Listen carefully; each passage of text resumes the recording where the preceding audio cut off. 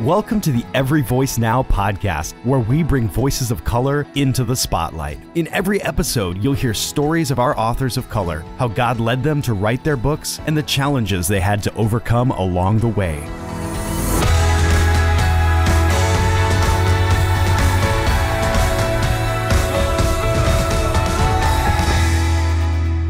Hi, everyone. It's Helen Lee here, one of the producers of the Every Voice Now podcast. And I'm so excited to introduce today's guest, Sabrina Chan, who, along with Linton Daniel, E. David de Leon, and La Tao, co-authored the IVP book, Learning Our Names, Asian American Christians on Identity, Relationships, and Vocation.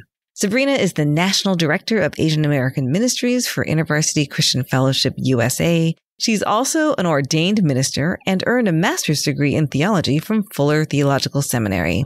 In this episode, you will hear some references to another IVP book that was previously featured on the podcast, Following Jesus Without Dishonoring Your Parent. So you could say that Learning Our Names is a descendant of that book, which had such an impact on many, many people, myself included. So I encourage you to go and listen to that episode with Jeanette Yep and Greg Howe if you haven't had a chance to already. But now I invite you to sit back and enjoy and learn from this conversation with Sabrina Chan.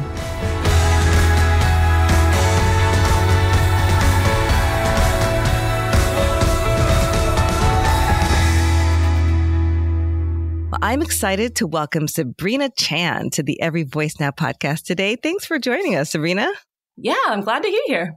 Well, as you know, we love to talk about people's stories, especially their ethnic identity journey stories, as well as their publishing journey stories here on the podcast. So let's start with the ethnic identity journey, and would love to have you just share about your ethnic background and identify some key markers in that journey for you over the years, if you don't mind. Yeah, no problem. Yeah, I sometimes describe myself as Chinese American, sometimes Cantonese American, or you can just say my parents' roots are from Hong Kong and Guangdong. It's, complicated politically with China. But I think maybe some key things, one of them I wrote about in our book, in my chapter on race. A key thing was feeling very excluded growing up. I grew up in Richmond, Virginia, which at the time didn't have a very high Asian American population. Still isn't huge, but grew up in my earliest years, going to an all-white church and a mostly white private Christian school. I think my parents were doing the best they could. Yeah. Right. And I think now I can look back and see that for sure. And they were really choosing faith, I think, in some ways over culture in that space. But, just really, I think there were bullying incidents and just othering that, I wrote about in the chapter. I think that's really that really framed a lot of my growing up, just feeling othered. So I went into college I had a lot of internalized racism. I didn't join any Asian student organizations. Yeah. I think there was a sense of, why would I join that? Then people will really know that I'm Asian, right? And I will be different. And in InterVarsity, I got involved in InterVarsity.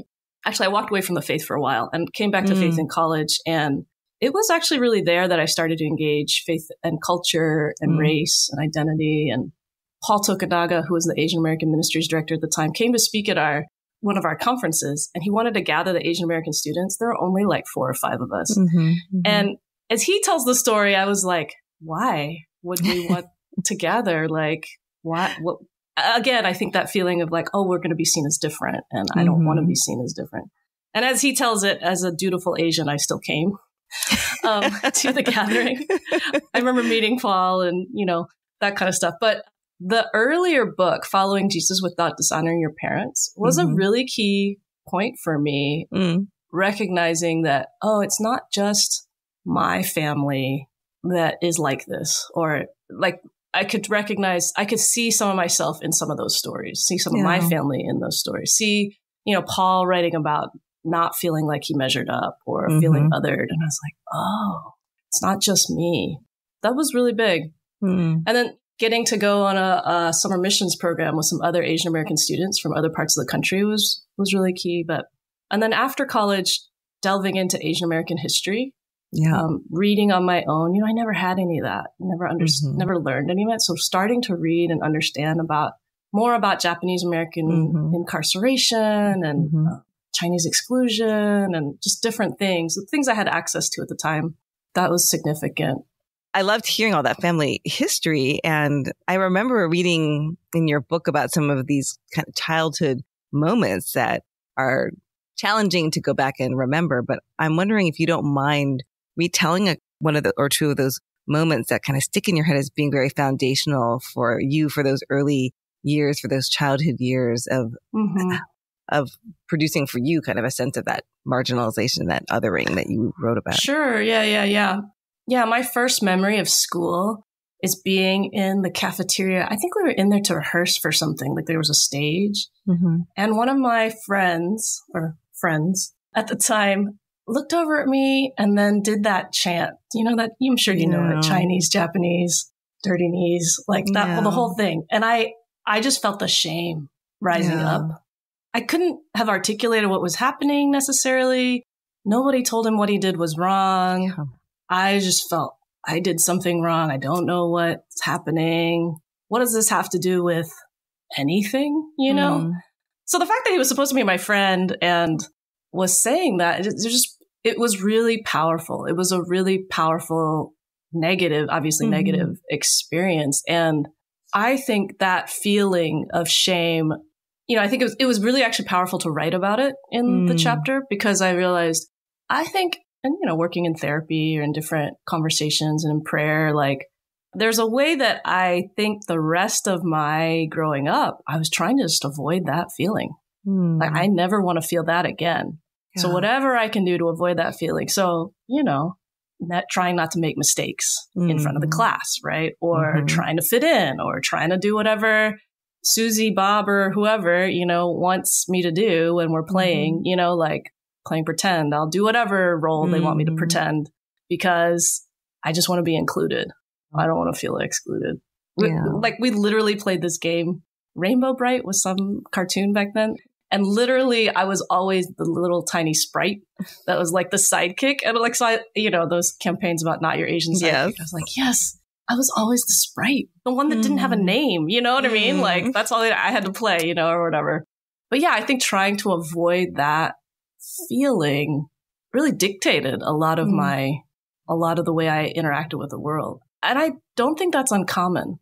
The push to assimilate the ways that racialization affects Asian Americans, to say like, we'll conditionally include you if you play by the rules, keep your head down, contribute, don't make too much noise, like it's really pervasive. It's really strong. Right. And so yeah, I write about that in the chapter. Like, I feel like we're trying to avoid that perpetual foreigner, and the model minority offers a potential escape, right? But it's a trap, right? It's a total trap. Right. And yeah, and I think that's why some of that reading Following Jesus Without Disowning Your Parents for me was really powerful, because it allowed me to hear from others who had experienced some of the same things and not sort of write it off. Well, oh, that's just me, or maybe that's only my thought. And I actually think that's a pretty key thing. And as we've worked in AAM, offering spaces for Asian Americans of many different backgrounds and cultures to talk together, because it's actually as we talk about it together that it becomes more solid for us, because we're so used to pushing it down. We're so used to saying like, oh, well, maybe it's just me. But then as you voice it to someone else and they're like, oh, yeah, I totally agree. Then it's almost like, oh, okay, we have that affirmation, that communal sense of like, that it's not just me. Some of that is the racism that makes us think, oh, it might just be me. But there's power when we're more together and being able to talk about it, that we can actually figure out what's going on. So yeah, that's good. Thank you for sharing your story, both in the book and also just right now, because I think it just helps to voice these stories and name them and acknowledge that these kinds of pain points exist for you and more broadly for Asian American Christians. And I would love to hear you articulate. So you have that story on one hand, and you have the fact that you are now the National Director of Asian American Ministries at InterVarsity Christian Fellowship. And I'd love to hear, I'm asking these like big questions, but would love to hear a little bit about how you would summarize how you got from point A to point B in terms of your own recovery from that moment of shame, which was so foundational for you, it sounds like, and had an impact on you, a deep impact. So tell us a little bit about the work you had to do to get from that point of being like, I do not want to have anything to do with this cultural heritage I've been given to being now at a level of national leadership representing Asian American ministries. Yeah. So different spaces of prayer ministry or, therapy. I got to participate in a group that was working on racial trauma and really bringing a memory and writing a memory. Actually, that was the memory I wrote about for that group, to sort of to look at it more, to see like, where is Jesus in this? Where would Jesus have been? And in those processes, really feeling like, oh, Jesus was with me. Because, a big part was like, why did nobody tell this kid that that's not okay? Where did the kid learn that phrase? Like those things, and Jesus being with me in that and saying like, that's not okay. And I'm going to hold you. I'm with you. Those were significant places. I would say just what I was referring to earlier, spaces to really engage with others and feel not alone and recognize like, oh, this is a bigger thing. This is something that other people experience. This is something that the system of race in America, right, has set up, right? That there's a lot more pieces to it. And I'll say, it happened over time, right? Yeah. It wasn't like all one thing. And it continues, right? It continues in journey. But I do feel like that's the space thing.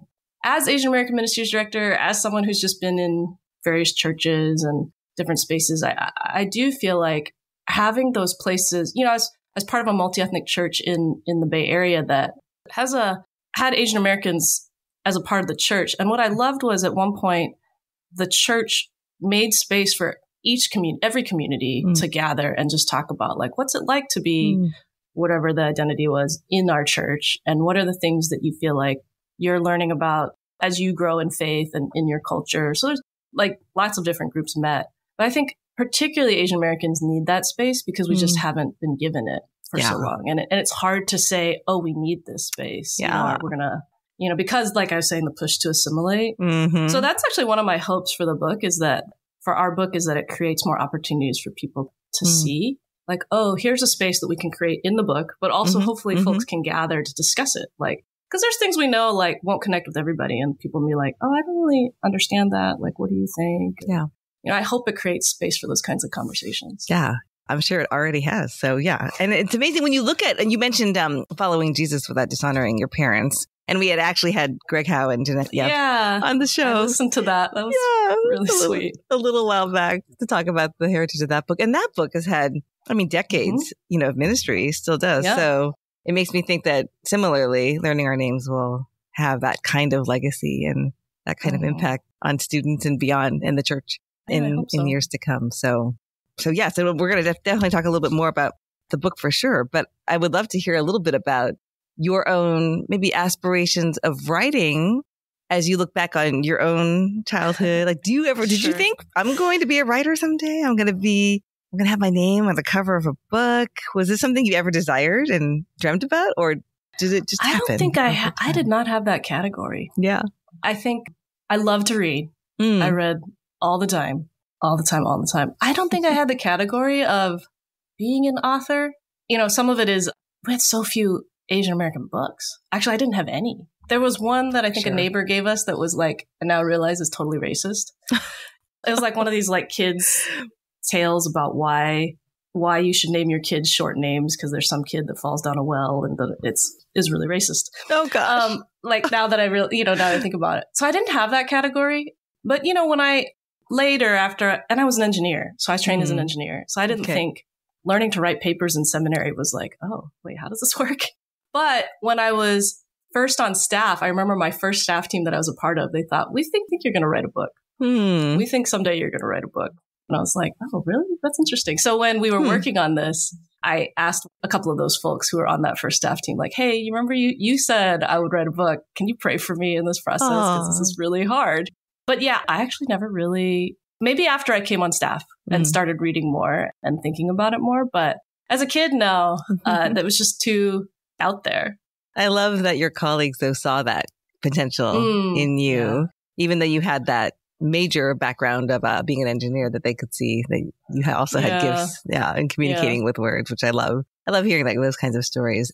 I would love to actually hear a little bit about your staff journey, because I don't think we talked about that, your journey to ministry and becoming a university staff worker. And How did that go with your family and all those kinds of fun questions? Yes. Yeah. Like I said, I was an engineer, electrical and computer, and senior year of college, realized, I really love ministry. Like I love talking with people about faith and culture and what does it mean to follow Jesus, all these different things. I still liked solving problems as an engineer, but I also wasn't and it was hard work, but the people is what I was really gravitating towards. So started learning more about what it might mean to join InterVarsity staff, talked to my parents about it. My dad wrote me a 4-page letter. Oh, wow. That came in the mail. Yes. I think we had email, but it was printed. And my parents were opposed, partly for I think they wanted to make sure that I could establish myself and provide for myself, right? InterVarsity staff raised support. I think that's not an easy thing. I also think they had some helpful thoughts. My father actually was in ministry, or he was bivocational for a long time and wanted to do full-time ministry, I think, at one point, but also had seen a lot of people do full-time ministry and leave. And so I think he felt like if you do some years as an engineer, you won't wonder later, what would it have been like if I had gone the engineering route? He's like, then you'll know. And so you won't have to wonder. So, I mean, it was mixed. It was a really hard few years, those years that I was working as an engineer, because I so wanted to be on staff. So many of my friends had joined InterVarsity staff, and I felt left behind, like, what did I do wrong? Well, God, why can't I do that I really want to do? And so it was really painful. But looking back, I totally see the wisdom in it. And, now I've been on staff for 20 something, 21, has it been that long? Something like that. It's been a long time. And there were parts where my dad was right? Like there are times when I've been like, I know it got hard and I would have wondered what would it have been like. So maybe for my journey, that was what was needed. Yeah. So I volunteered in those years that I was working as an engineer. And so then when it came time to consider staff, really the hardest thing was moving, because they invited me to move to Austin to staff a large Asian American fellowship there. And that was challenging. Just, life after college is hard, and transition. And then I was like, but I just built my life here in Houston. But yeah, that's some of it. Yeah. Later on, through my church, I got ordained, which at that point was a significant, I think, vocational piece, because by then it was like, to me, as we discussed ordination with my pastor, he was like, I see these gifts. The church wants to affirm them. Da, da, da. I was like, well, what does ordination mean for me? And as I prayed about it, I felt like, I think God's inviting me to commit to ministry as a vocation for life, as far as I can see, right? Not to say that God can't change that later, but it felt like that's the next invitation. Because when I said yes to staff, it was like a 5-year. It was like, I don't know. And by that, then I was like 8-9 years in, and I was like, I think, so that's what ordination meant for me. And it's been an adventure. Like ministry in general has been a good adventure. Before we get back to our conversation, I want to let you know about a book from Nijay Gupta called Tell Her Story: How Women Led, Taught, and Ministered in the Early Church. For centuries, discussions of early Christianity have focused on male leaders in the church, but there's ample evidence right there in the New Testament that women were actively involved in ministry at the frontier of the gospel mission and as respected leaders. In this book, Nijay Gupta calls us to bring these women out of the shadows by shining light on their many inspiring contributions to the planting, growth, and health of the first Christian churches. You'll discover the major roles of women such as Phoebe, Priscilla, Junia, and Nympha. So stay tuned until the end of the episode to learn how you can get a fabulous deal on Tell Her Story.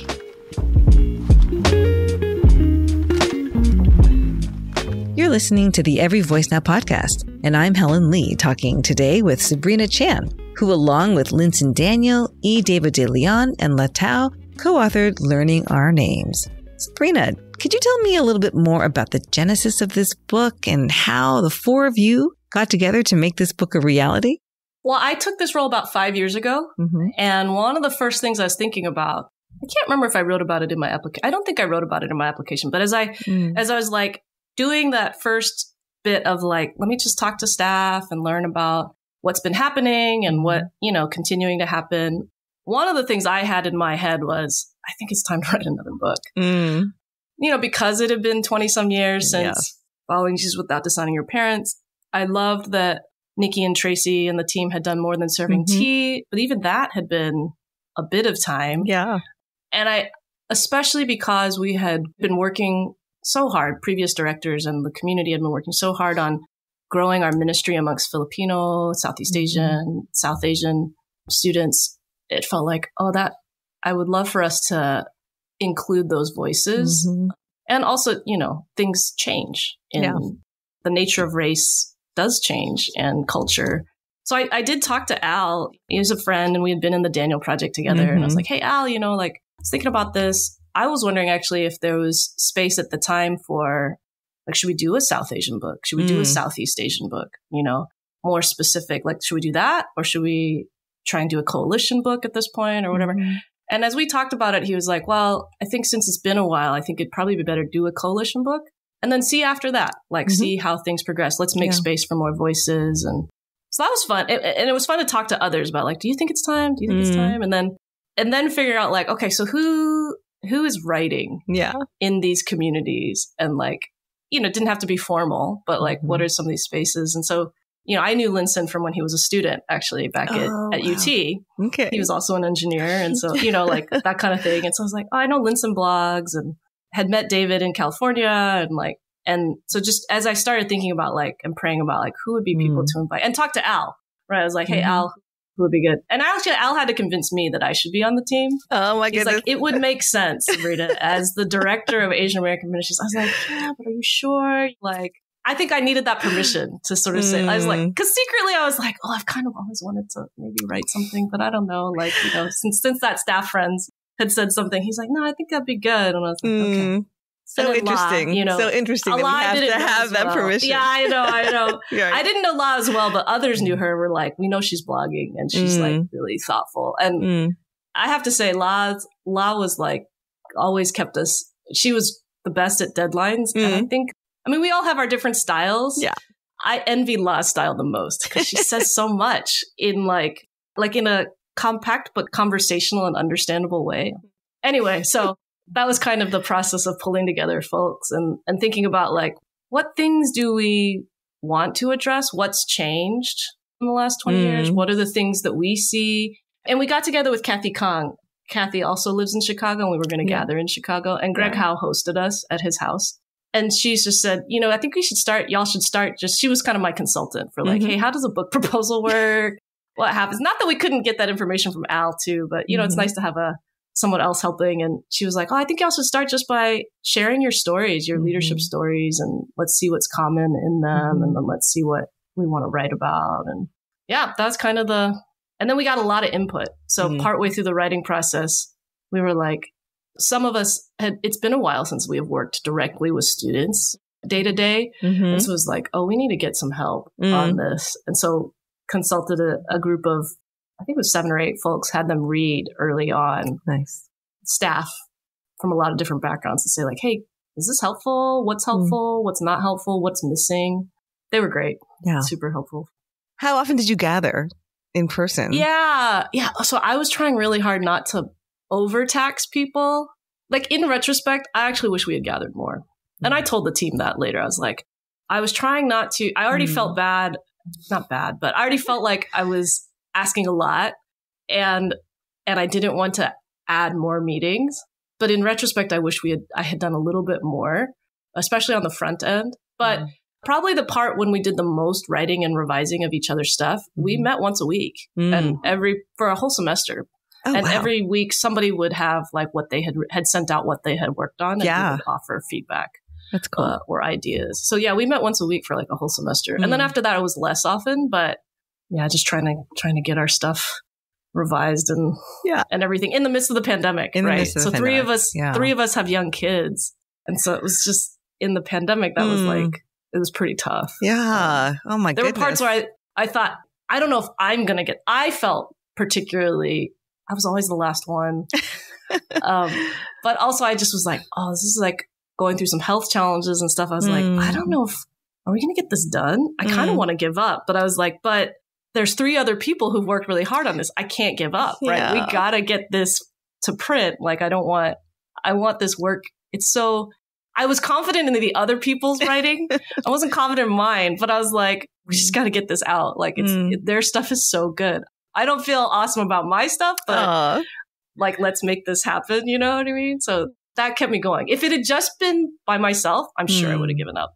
So that's where I think the power of community is really, for really sure, valuable, you know? Yeah. Oh, it helps to hear that backstory, because sometimes when you look at a book like this where you feel like, okay, like they just divide up the chapters, they each wrote their stuff, and then it was probably like very straightforward. But no, I mean, it sounds like, first of all, you all were really collaborative in the way that you read each other's work and offered input, which is great.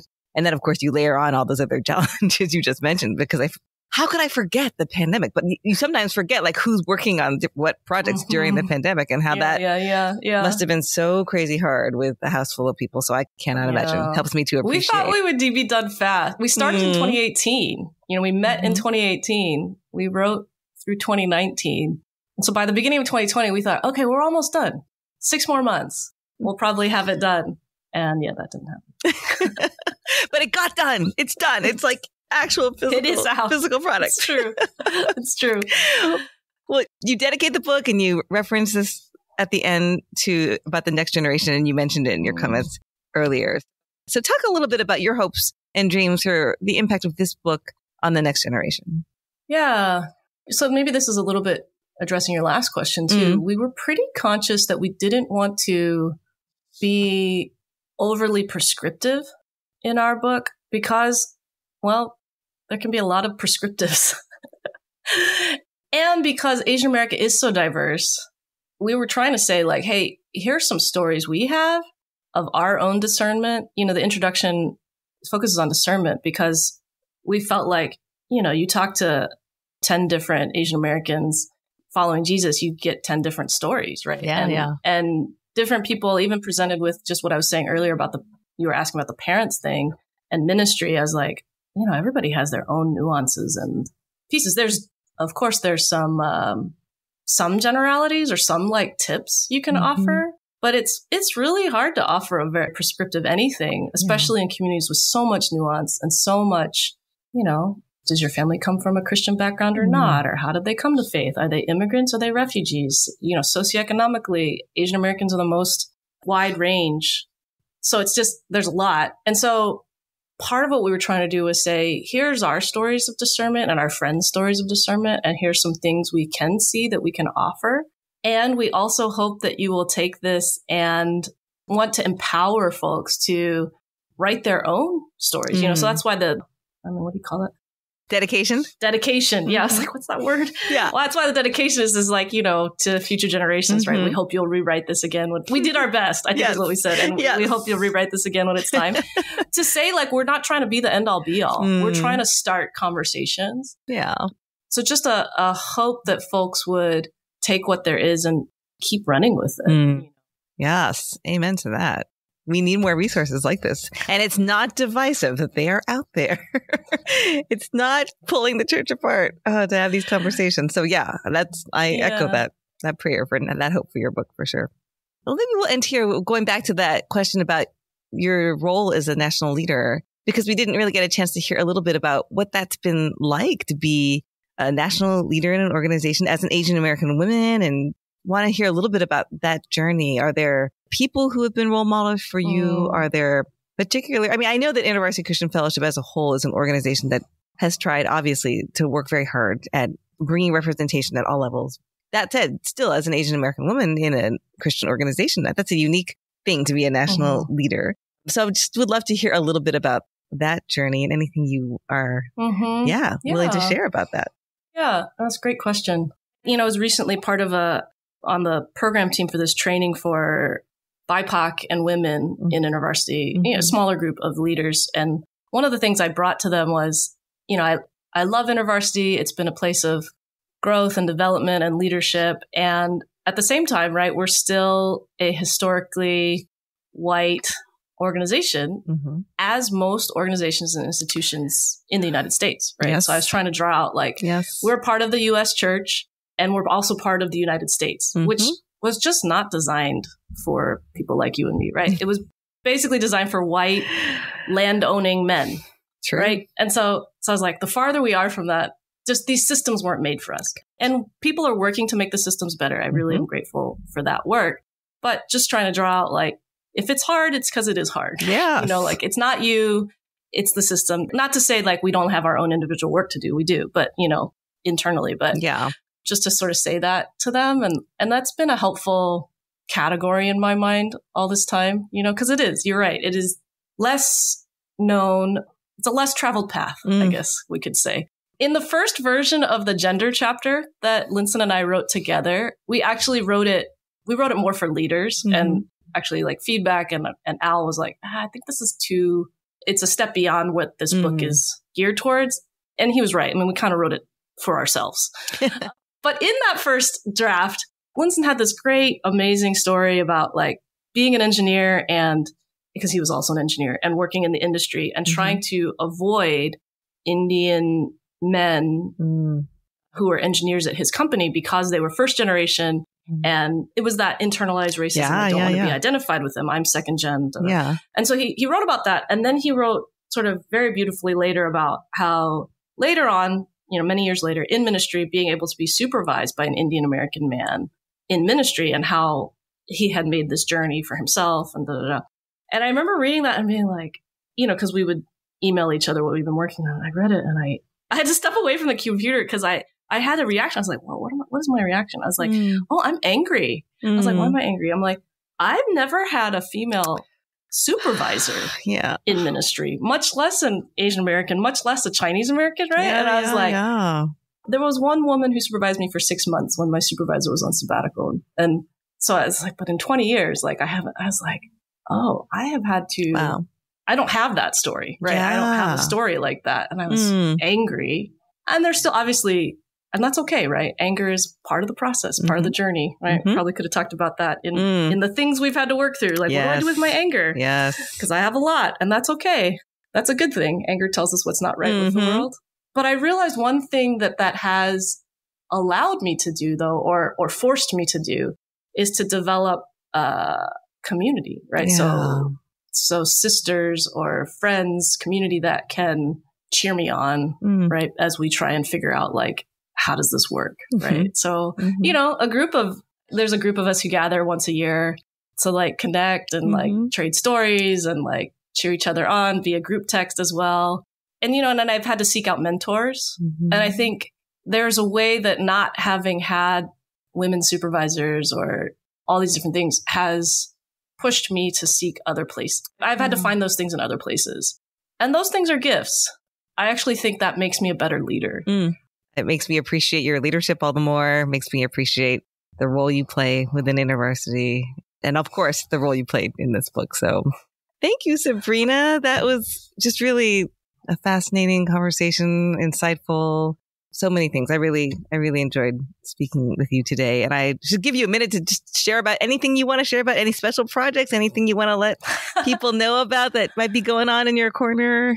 I think maybe the one thing I would add here at the end is like realizing like it was in the process of writing, like realizing like, oh, being an author is really hard. You put that out there, right? And kind of captures it in one time and space. But it gave us, I think, a lot greater appreciation for those who've gone before us, right? So I think it made me really appreciate, you know, the authors of Following Jesus Without Designing Your Parents and More Than Serving Tea. And so as much as we're trying to empower younger generations, it made me grateful for those who've walked some of this path before at a different time. So really grateful. For sure. And now your team, Learning Our Names team, is part of that legacy. And we'll continue to help steward Asian American students in this year and the age to come. So yeah, really grateful for all your work. Yeah.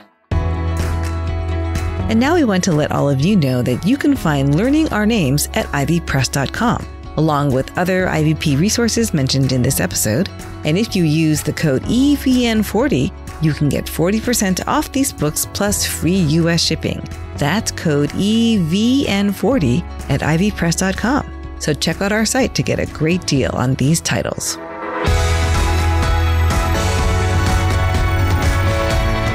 Thanks, everyone, for listening to the Every Voice Now podcast, brought to you by IVP. Our producers and hosts are Paloma Lee and Helen Lee. If you're enjoying our show, we would welcome your reviews and recommendations. You can also support our efforts financially at everyvoicenow.com, and we'd love to hear from you directly anytime. You can find us on Instagram and Twitter at everyvoicenow, or visit the site for show notes, transcripts, and more. And join us next time for another inspiring episode.